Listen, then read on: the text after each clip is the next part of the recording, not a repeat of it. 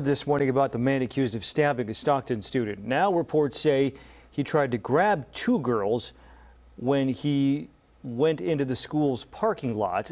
A Stockton Unified spokesperson told the Stockton Record that Anthony Gray pulled into a parking lot, tried to grab the two students before fatally stabbing Aliycia Reynaga.